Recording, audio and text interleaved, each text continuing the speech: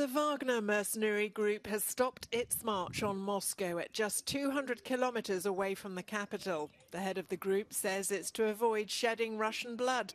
It's after Yevgeny Prigozhin had vowed to topple Russian military leaders after his group had taken control of the southern city of Rostov-on-Don on Saturday. Понимая всю ответственность за то, что будет пролита русская кровь с одной из сторон, мы разворачиваем свои колонны и уходим в обратном направлении в полевые лагеря согласно плану.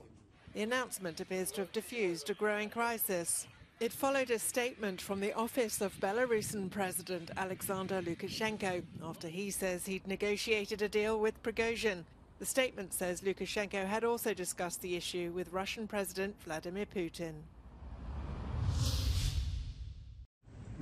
Yevgeny Prigozhin is one of Russia's richest and most influential men and self-professed founder of the Wagner mercenary group. The 61-year-old was born in the same city as Russian President Vladimir Putin in St. Petersburg. After spending 9 years in prison for stealing when he was a young man, he began selling hot dogs with his mother and eventually owned several businesses, including restaurants and casinos. He cooked and served for Putin, who was dining with French President Jacques Chirac in 2001.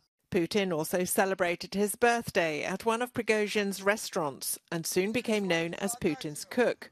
It's reported that the oligarch says he started up the Wagner Group in 2014, when, according to condemnation from the West, Russia illegally annexed Crimea. Prigozhin is outspoken with his criticisms of Russian officials and the war in Ukraine, particularly with Russian Defense Minister Sergei Shoigu. And now his latest complaint is that recent strikes on his men on Friday were ordered by Russian military leaders. Putin has ordered his arrest.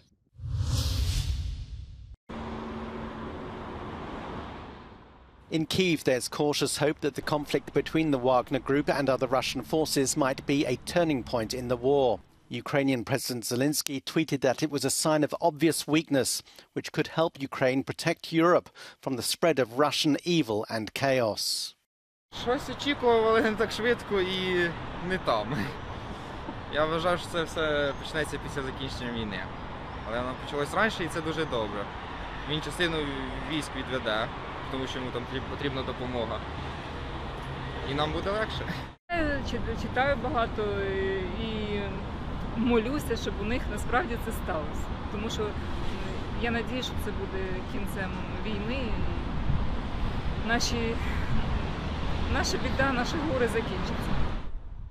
The Ukrainian capital was again hit by missiles on Saturday. At least 2 people have been killed in Kyiv during the early hours of Saturday after a fresh barrage of Russian missiles. It's after falling debris caused a fire on several floors of a 24-story apartment block. It happened in a central district of the Ukrainian capital. Several other residents have been injured.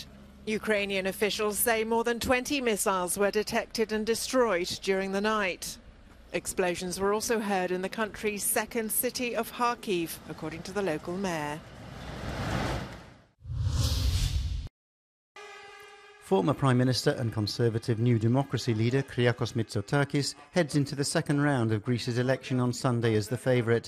His party failed to win a large enough majority in the first poll in May, but is expected to do so this time. Τη γενναία στήριξη της κυβέρνησής μας για να μείνουν όρθιες η οικονομία και να μείνει όρθια η κοινωνία. Κάνοντας παράλληλα όμως πράξη και όλα όσα είχαμε δεσμευτεί. The leader of the main opposition Syriza party, Alexis Tsipras, held his final rally in the port of Thessaloniki. He spoke of a just society of equal opportunity, but in fact he's fighting for his political survival. Είναι το όραμα μιας χώρας και μιας κοινωνίας ανθρωπιάς, δημοκρατίας, δικαιοσύνης. The man who wants to replace Tsipras as the main opposition is the leader of PASOK, Movement for Change party, Nikos Androulakis.